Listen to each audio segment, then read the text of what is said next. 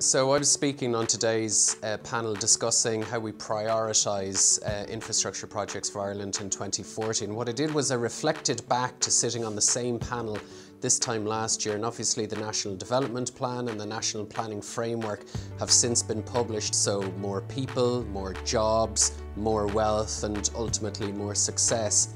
I think there's a real need for an inclusiveness in the sense that everybody is being brought along on the course of this plan, and I think there's three real key things that I think that we need to have.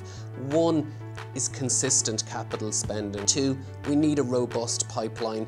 And lastly, and most importantly, is economic prioritisation. I think this is all of our development plan. I think we can't just say it's the government's responsibility to deliver it. So I think we all need to help, we all need to be brave, we all need to be inspired, and ultimately we all need to deliver this together.